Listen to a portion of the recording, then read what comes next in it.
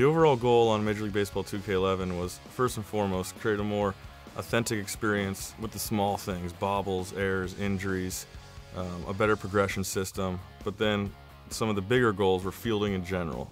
To me, fielding is really what made this game feel complete this year. We reshot thousands of animations in the field, stretch catches at first, third out catches in the field, or they casually jog it in. All the little things that you see when you're watching baseball on TV. This year is going to be really special because a lot of things came together to make this our best game ever.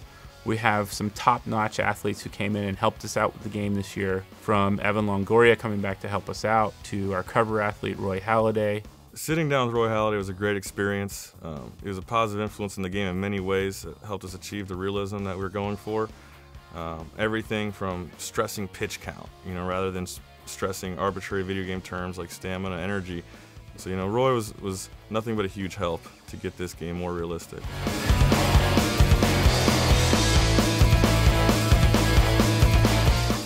Something that 2K has always hung their hat on and done a great job of is capturing the signature style of players and teams. And we took that up to another level this year. All new player models to fit the varying body types of each player. The facial animations have been redone. Even when you first boot up the game, per ballpark, the camera view used when you're pitching matches the local broadcast of that team. So all those little things came together for the complete signature package this year. The dynamic player ratings feature really gives a lot of life to MLB Today. And in a nutshell, that's a concept where so much goes into what makes a guy that hitter that he is that day. We're basing that off the real season stats. Every night at midnight, we're updating player stats in our game. So it's more of a living roster, living feel of MLB Today, more so than ever before.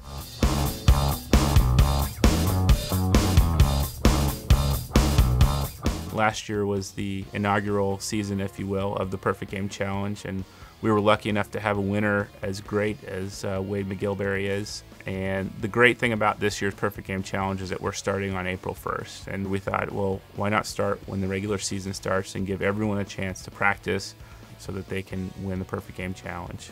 And a really cool change to the Perfect Game Challenge this year, we're opening up to a broader audience. This year, if you're 13 or older, you're eligible. If you want more information on the Perfect Game Challenge, go check out 2ksports.com/perfectgame. Major League Baseball 2K11's in stores now. Go check it out. It's a great game. And good luck to you guys.